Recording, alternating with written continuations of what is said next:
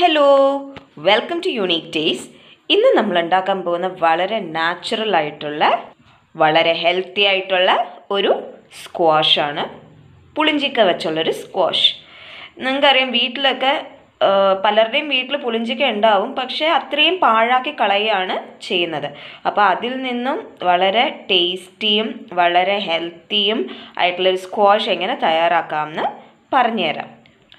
പുളിഞ്ചിക്ക നമുക്ക് പച്ചയ്ക്ക് ഒരുപാട് കഴിക്കാനോ ഉപയോഗിക്കാനോ പറ്റില്ല. ആക്ച്വലി അതങ്ങനെ യൂസ് ചെയ്യാൻ പാടില്ല. കാരണം ഇതിനകത്ത് ഓക്സലേറ്റ് എന്ന് പറയുന്ന ഒരു വസ്തുവുണ്ട്.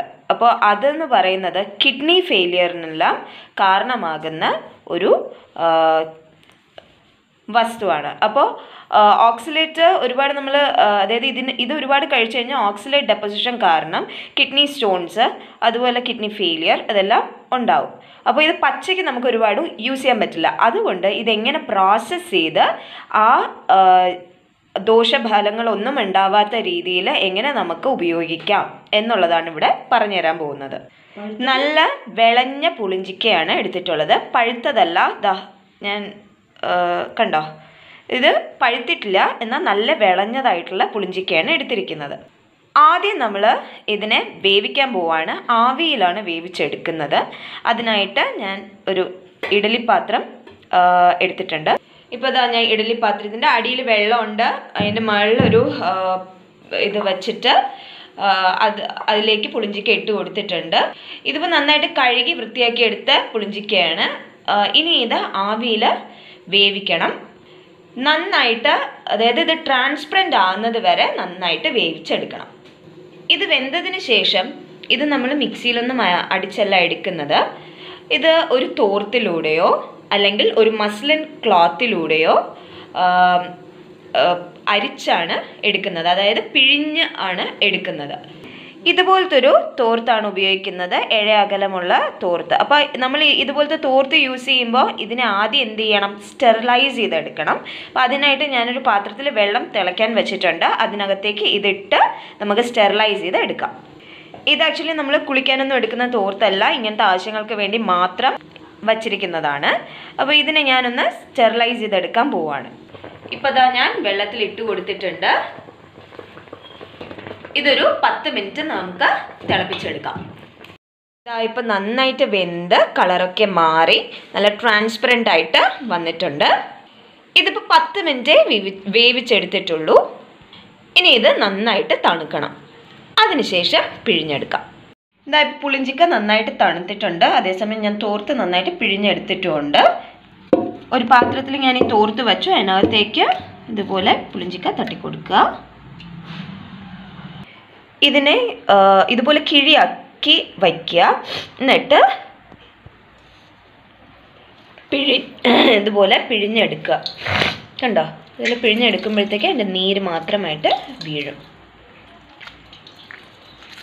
ഇങ്ങനെ ചെയ്യുമ്പോൾ നമുക്ക് പുളിഞ്ചിക്കയുടെ ക്ലിയർ ജ്യൂസാണ് കിട്ടുന്നത്. മിക്സിയിൽ അടിക്കുകയാണെന്നുണ്ടെങ്കിൽ ആ ഫ്ലഷും കൂടെ വരും. അപ്പോൾ ഇങ്ങനെ ചെയ്തെടുക്കുമ്പോൾ ക്ലിയർ ജ്യൂസായിട്ട് തന്നെ കിട്ടും. അപ്പോൾ ഞാൻ ഇതൊന്ന് പിഴിഞ്ഞെടുത്തിട്ട് വരാം. ഇതാ ഇപ്പം നീര് ഞാൻ പിഴിഞ്ഞെടുത്തിട്ടുണ്ട്. ഇത് അതിൻ്റെ സത്താണ്, കൊത്താണ്. അപ്പോൾ ഇത് പിഴിഞ്ഞെടുത്തിട്ടുള്ള ആ ഒരു കൊത്താണ് ഈ കാണിക്കുന്നത്. ഇതിപ്പോൾ 1/2 ലിറ്റർ ജ്യൂസ് ഉണ്ട്. നമ്മൾ ജ്യൂസ് അനുസരിച്ചാണ് പഞ്ചസാര ചേർക്കുന്നത്. 1/2 ലിറ്റർ ജ്യൂസിന് 800 ഗ്രാം പഞ്ചസാര കൂടെ 1 ടീസ്പൂൺ സിട്രിക് ആസിഡ്. ഇതാണ് അതിൻ്റെ കണക്ക്. 1/2 ലിറ്റർ ജ്യൂസിന് 800 ഗ്രാം പഞ്ചസാരയും 1 ടീസ്പൂൺ സിട്രിക് ആസിഡും. അപ്പോൾ ഇതിനായിട്ട് പഞ്ചസാര സിറപ്പ് ഉണ്ടാക്കണം. അപ്പോൾ ആദ്യം ചെയ്യുന്നതെന്ന് പറഞ്ഞാൽ നമ്മൾ നറുനണ്ടി ജ്യൂസിന് ഉണ്ടാക്കിയതുപോലെ പഞ്ചസാര തിളപ്പിച്ച് അതിൽ പാലൊഴിച്ച് അതിൻ്റെ ഡേർട്ട് മൊത്തം, അഴുക്ക് മൊത്തം കളയണം. അപ്പോൾ ഞാൻ 700 ml വെള്ളം എടുത്തിട്ടുണ്ട്. നമ്മൾ 1/2 ലിറ്റർ സിറപ്പിന്, അതായത് ജ്യൂസിന് 700 ml വെള്ളം വേണം ഉപയോഗിക്കാനായിട്ട്.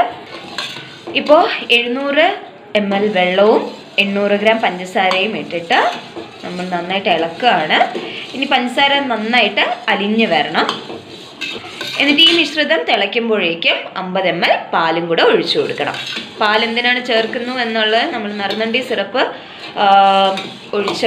ഉണ്ടാക്കിയപ്പോൾ കണ്ടതായിരുന്നു. ഇതിനകത്തുള്ള അഴുക്ക് മൊത്തം മാറ്റാൻ വേണ്ടിയിട്ടാണ് നമ്മൾ പാല് ഉപയോഗിക്കുന്നത്. ഇതിപ്പോൾ നന്നായിട്ട് തിളച്ച് വന്നിട്ടുണ്ട്. ഇതിലേക്ക് 50 ml പാലൊഴിച്ച് കൊടുക്കുകയാണ്. പാലൊഴിച്ച് കൊടുത്തിട്ടുണ്ട്. 1 മിനിറ്റ് ഇതിനെ ഇളക്കാതെ വയ്ക്കണം. ഇതാ കണ്ടോ, അഴുക്ക് സൈഡിലായിട്ട് അടിഞ്ഞടിഞ്ഞ് വരുന്നുണ്ട്. അത് ഒരു തവി ഉപയോഗിച്ച് കോരി മാറ്റുക. ഇതാ ഇതുപോലെ കോരി മാറ്റുക.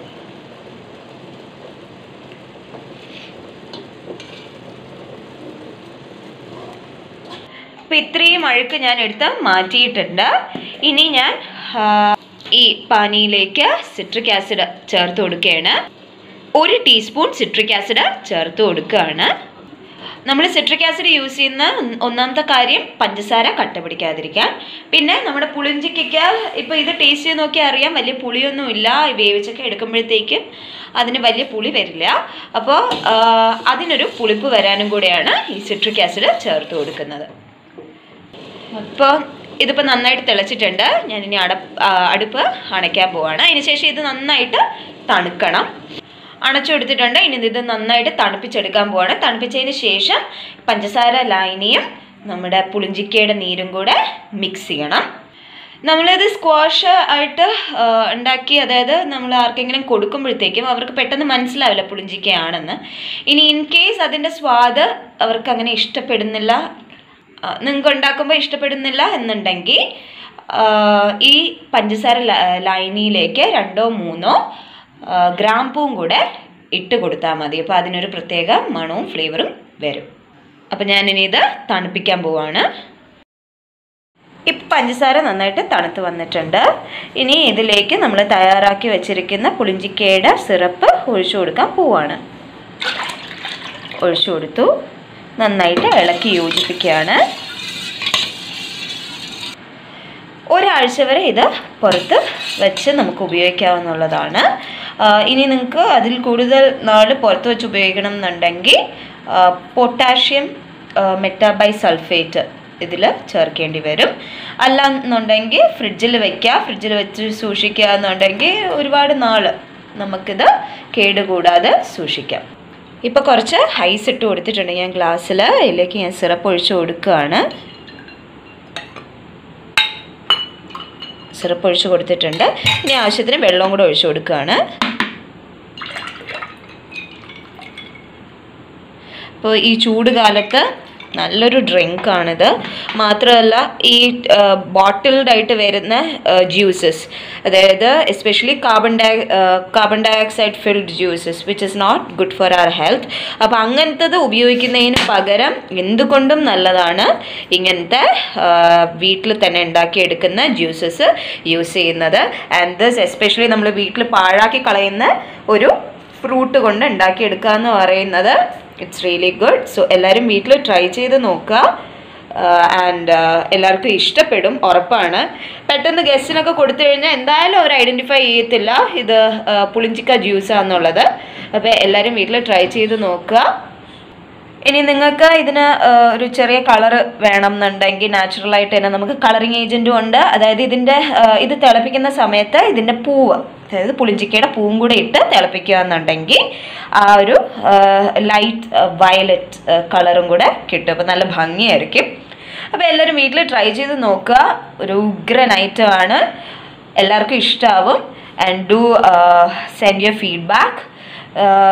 And subscribe to our channel if you have not subscribed yet, and do like our videos, watch and share. അടുത്ത ദിവസം വേറെ നല്ല റെസിപ്പി ആയിട്ട് കാണുന്നതായിരിക്കും. Till then, bye bye.